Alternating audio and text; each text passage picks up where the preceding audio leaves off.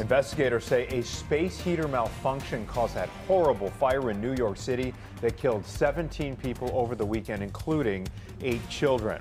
Chicago Fire Department Chief Walter Shroeder joins us now to talk more about space heater safety during a very bitterly cold time of year. Chief Shroeder, thank you for being here on the program. Thank you so much for having me. Okay, we're so pleased to have you. With it being so cold outside, a lot of people are turning on space heaters. In our house, we're no exception, to warm up certain sections of their homes. Can you just kind of run through for us the do's and don'ts here?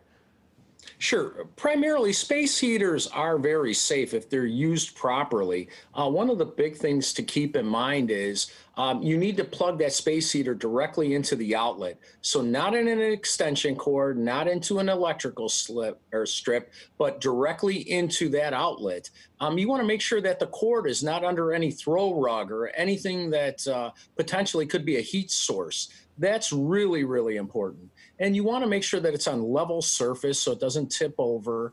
You want to make sure that it's 3 feet away from anything that can catch on fire, any ordinary combustibles. And most importantly, you need to shut it off when you leave the room or if you go to sleep at night. You can't leave it consistently running. It has to be off. I even recommend unplugging it when you're done. And what if you have pets in the house, children in the house? How does that change things?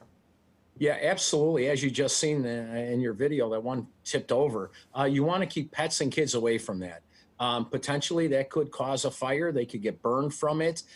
Putting things close to it, pushing things close to it, potentially could create that fire hazard. And you've seen what happened in the Bronx, that horrific tragedy there. We want to make sure that that never happens again, and we have to learn from it. Absolutely. Now, are there any alternatives to space heaters that you can speak on?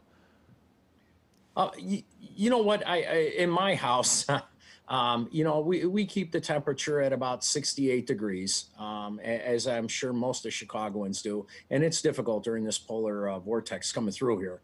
More clothes, layer up in the house. I know we want to be as comfortable as possible and move around. Now's the time for sweatshirts, blankets.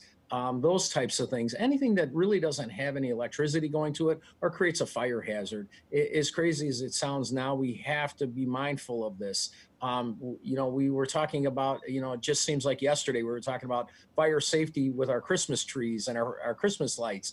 Well, now we're talking about this cold weather that's upon us and the safety hazards that come with that. And that's those space heaters. And please make sure that you have a working smoke detector and carbon monoxide detector. Those are two incredibly important tools for safety in your home. Now's the time to make sure that they're working. Have that furnace, if it hasn't been serviced, get someone out there to service it. Change that filter. Potentially could create a fire hazard. Drawing so much on it and causing that blower motor to overwork can create a fire hazard as well. Chief Walter Shroeder, we really appreciate your expertise and hope people get the message because Yep. it's so important. Thank you so very much. Be safe. All right, you too. Thank you.